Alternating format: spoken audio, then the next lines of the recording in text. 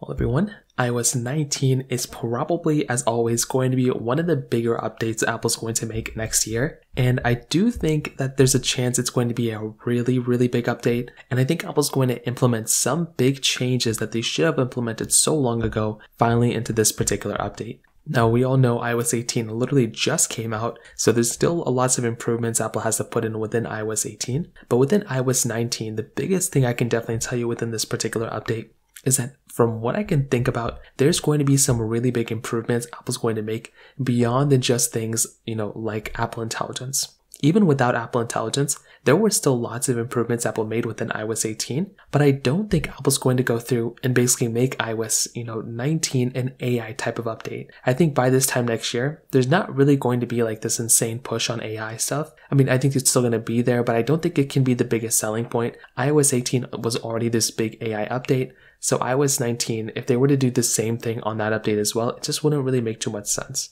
But there was a report back on June 30th, 2024 that Apple was already working on iOS 19 and even the next versions of macOS and watchOS. So because of that, there's a very high chance that Apple's going to have basically a really good long year of working on that version of software. I think one of the biggest things they're probably going to end up doing is probably hopefully implementing some of the changes that Android's had in the last couple of years into iOS 19. And I think this could also include some sort of feature set for them to go ahead and basically start allowing us to basically install our own IPA files inside of iOS 19 system-wide. I think there is some likelihood of something like that happening. Again, I don't think it's a guarantee, but I think there is a very high likelihood Apple could be implementing some changes like that. Especially, I think on top of that, Apple could also implement some changes where they're going to go ahead and start making us, basically allowing us to, hopefully doing something along the lines of split screen multitasking. I think there could be a chance as well that Apple will go ahead and, kind of give us that type of feature. Again, I really hope that's the case, because if Apple doesn't do that, that's going to be kind of annoying. But I think there's, again, a chance where Apple's going to give us that type of capability. I say this every year, but I feel like next year, hopefully they end up doing it. Just year over year over year, there's a chance they'll end up doing it. But regardless of all that, like I said before, Apple's basically had a really good year of basically implementing these changes. So I do think there's a chance Apple's going to go ahead and focus in on these changes for a year now and hopefully give us a really big update within iOS 19. So I'd love to hear your thoughts about this. Let me know in the comment section below. Hit the like button, that would mean so much, but definitely hit that subscribe button. More importantly than everything else, I love every single one of you guys.